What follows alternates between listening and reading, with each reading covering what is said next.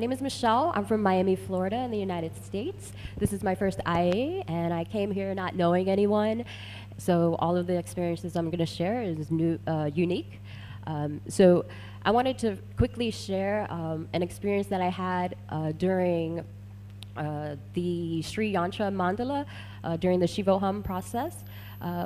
During the process, I was declaring oneness with Swamiji. And as soon as I declared that, I started to feel an overwhelming love and joy, and I just started to cry, and I couldn't stop crying. And that set the context for me going into the late night manifesting power session, where I experienced manifesting the power of mind reading. So looking into the other person's eyes, as soon as Mahayoga said to think of someone, I immediately knew that my partner was thinking of her daughter. I could see her daughter standing next to her, and I asked her if she likes wearing skirts. She confirmed that. I confirmed that it was her youngest daughter. She had 3 daughters.